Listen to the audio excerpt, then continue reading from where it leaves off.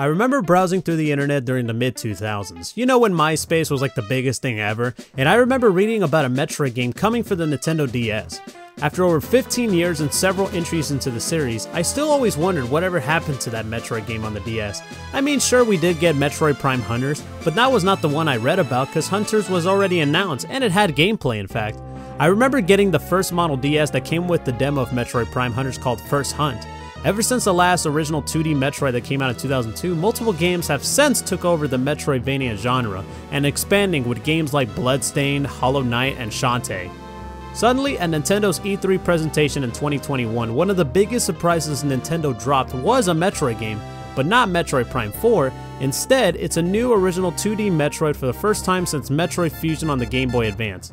With the help from developer Mercury Steam, who previously worked on Metroid Samus Returns for the Nintendo 3DS, is Metroid Dread worth the near 2-decade wait, or should the game have just stayed on the drawing board?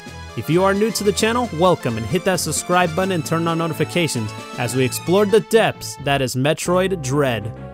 So this game is a direct sequel to Metroid Fusion, where the Galactic Federation receives a video showing the X-Parasite, which was all supposed to be extinct, appearing on the planet ZDR.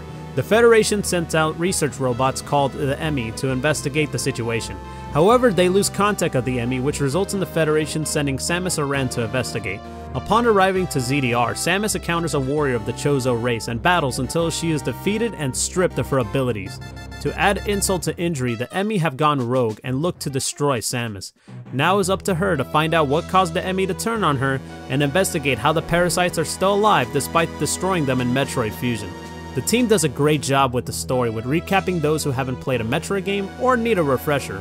There are moments in the game that changes the way Metroid is viewed story-wise, and I'd rather not spoil it for you guys. Metroid Dread features the traditional 2D gameplay as previous 2D Metroid entries, such as Fusion and Super Metroid, with notable new tweaks. You get the old traditional items and abilities like the Morph Ball and Speed Booster, as well as new ones, such as the Spider Magnet, where Samus channels her inner Spider-Man by crawling walls and ceilings. The Phantom Cloak, where you hide from the E.M.M.I and pass by security sensors, as well as returning moves like the slide and melee counter from Samus Returns, which can get you out of a tight situation.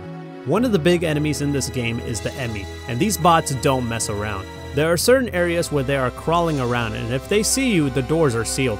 If they catch you, you have a slim chance of getting out, otherwise, you're dead. You may think that these bots can't be killed, but there is a way. Each of these rooms, Samus obtains the Omega Cannon that is used to destroy them, but you have to make sure you have plenty of space to take them out. The E.M.M.I add more of a survival element to this game that reminds me of Resident Evil 2 when avoiding Mr. X, and as you progress more into the game, the E.M.M.I have some tricks up on their sleeves, and it's best to use what you have to survive them, otherwise, it's gonna be a long night for you.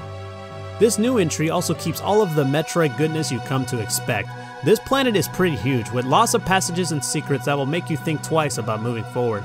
With a planet this huge, you'll most likely do some backtracking at least half of the game. Luckily, there are teleporters that will take you to other sections of the planet.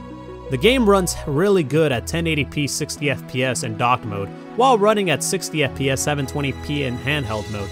The visuals look great in this game, that each section has its own theme and vibes from the backgrounds and depth, and it doesn't feel like the same room over and over again. From the molting lava to seeing rock and structure crumble, each of these stages look really good and takes advantage of the Switch's hardware. The game's soundtrack is top-notch, from hearing remixes of songs from Super Metroid to hearing new tracks that could help set the mood. Like for example, the music when entering an E.M.M.I room can put you on the edge of your seat. Some of the tracks fit in some of the rooms to the point I think some would have made great tracks for other Nintendo games like a Mario or a Zelda.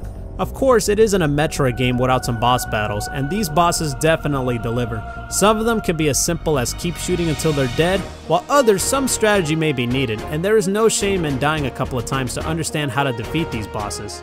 In terms of issues, there are a couple of issues I had with Metroid Dread. For starters, the difficulty. Traditionally, Metroid games are challenging, but this was a tough one to get through sometimes, especially when it comes to figuring out where to go next, which can be a turnoff for some casual fans.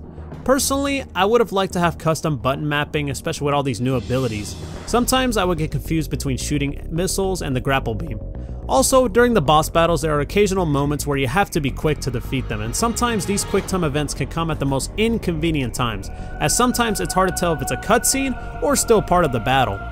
So one of the main issues many gamers were concerned with leading up to its release was if Metroid Dread was worth the $60 price tag. I can understand where people are asking this, as this is a 2D game and the file size is pretty small, especially from a AAA title from Nintendo. Personally, this game should not have been $60. The last few 2D Metroids that were released were between the $30 to $40 US range, and I feel Dread should have been at that price, or at least like $50. Other than that, Metroid Dread is a blast and an excellent entry into the 30-year franchise, with a vast arsenal of weapons, excellent graphics, and a story that could grab anyone's attention, whether it's their first rodeo with Metroid or a returning veteran. In the last few years, there have been other games that look to take over the top of the Metroidvania genre, and it seemed that Nintendo and Mercury's team had a lot of pressure to deliver with this game, especially for its long development. I'm happy to say that the Queen is back, and it's on top of the Metroidvania mountain once again. With that in mind, Metroid Dread for the Nintendo Switch gets a 9 out of 10. Thank you all for watching this review. If you enjoyed it, leave a like and subscribe to my channel for more reviews. Also check out my other videos and reviews as well. Once again, thank you for watching and take care. Peace.